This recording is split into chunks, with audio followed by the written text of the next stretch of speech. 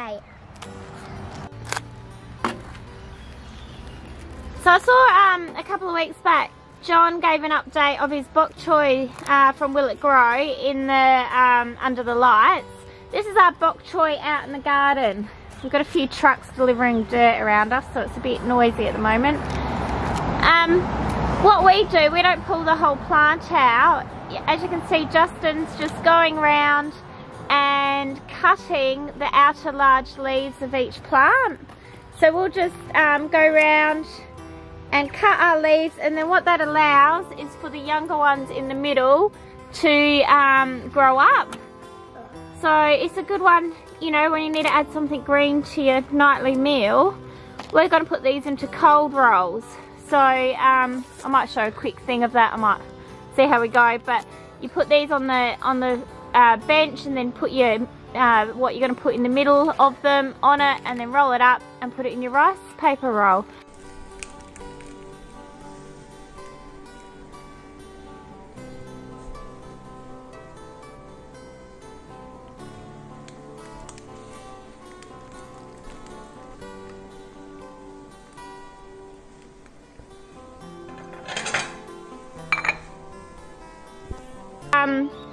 So these are a great one for our family because you can eat them raw or you can eat them cooked. So tonight we're going to eat them raw, but you can eat them lightly steamed. You can pop them into anything really, any meal you're cooking. Just pop it in at the end and it will wilt right down and take on the flavour of whatever you're cooking.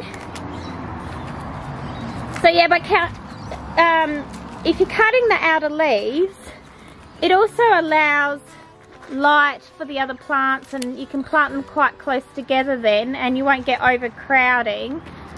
So if you look here, it's quite overcrowded, so it'll stop this one from growing up, but by cutting these leaves it then gives it the space to grow. So yeah, that's our Bok Choy. So it's earlier in the morning here, it's before school drop off, so the sun started to come out, but when we first come out in the morning, it's more sort of up like this, and then as the day goes on, it'll get flatter and flatter on the garden bed.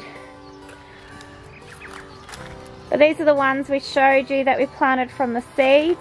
So we won't get a huge weigh in for Shedwars, obviously, with leafy greens, but leafy greens grow quick. They're good for you, and you can pretty much add them to any meal, so they're a great one for our family. While Juzzy's cutting a few more leaves, I'll give you a bit more of an update of how the veggie patch is going. So I don't know if you can see the onions, they're starting to get their third one coming through now. There's still a few that are only two.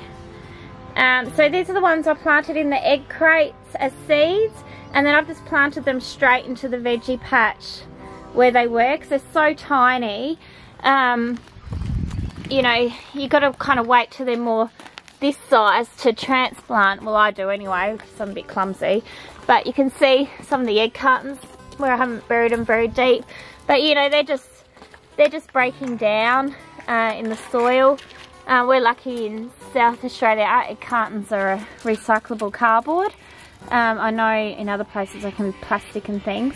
I don't know what that is. I've got a feeling yeah, I'm not quite sure. But the seeds did get blown about that I planted when we had that storm come through with those hot winds. And here's our lettuce, and we've been doing the same with that as well. Just, you know, it looks sad, but you can see where we've just been cutting the leaves off as we grow them through. So we just cut them. There's some peas coming through, a few little sad onions in there that aren't ready to transplant. And I'm not sure what these are. I'm thinking cucumber, but I'm also a bit worried that they might be pumpkin that were in my compost soil. You're almost done. So just a few in the middle there, Juz. And over here are all the peas coming up. So they'll be ready to put some kind of trellis system in. I was thinking about letting them hang over, but they don't seem to want to do that. They do really want to climb up. So I'll put something to help them keep growing. And there's my zucchini that I'm hoping to get a couple of zucchini off. This is a late plant for them, but I did do the count back. If the weather does what it's actually meant to be doing, I should get a couple off it. You can see with having used the horse manure, one of the problems that we're having, this is another problem I'm having. Jet likes the sweet snow peas and keeps having a little nibble. Yeah, you tell him does. So with the horse manure, obviously I'm getting a lot of weed because it hasn't, remember I put it in quite fresh and didn't get that chance to go through the compost first. But, you know, part of this veggie patch isn't just about producing food for our family.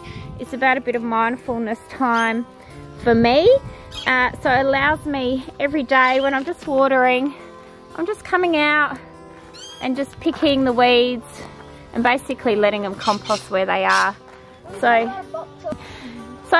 you know, not ideal in your veggie patch to put fresh manure that hasn't gone through your compost because of that amount of weed you're going to get.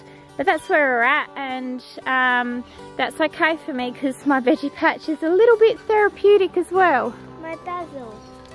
So in this veggie patch is Emmy's little joy, and what is it, Embles? My basil. Basil. So Embles has a love of pesto.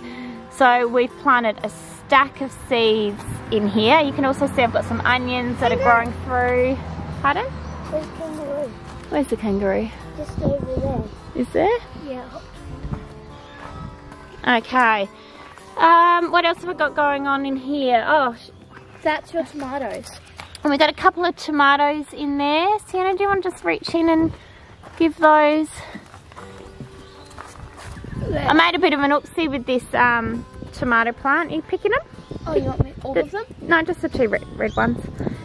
This was my plant I was growing in a pot, and I thought, oh, why am I growing that pot? I'll transplant it into the veggie patch. But I was doing that for Shed Wars because you're meant to grow something in a pot. Some bok choy. Juz has got bok choy for dinner. They're eating the tomatoes, they're gone. Good one, Juz. That's a good haul you've got there, well done, thank you. Here's the cucumbers growing. So they were growing from seeds, so they're getting up there now. And yeah, more onions. Here's the red onions. So these were planted at the same time as these brown onions. That's grass either side of that. So that's the brown onion seed that was planted. And here's the red onion seeds that were planted. So you can see the red onions are really a lot smaller and softer. So I've just left them in the egg carton. I popped them into the soil just so they wouldn't get tipped over and things.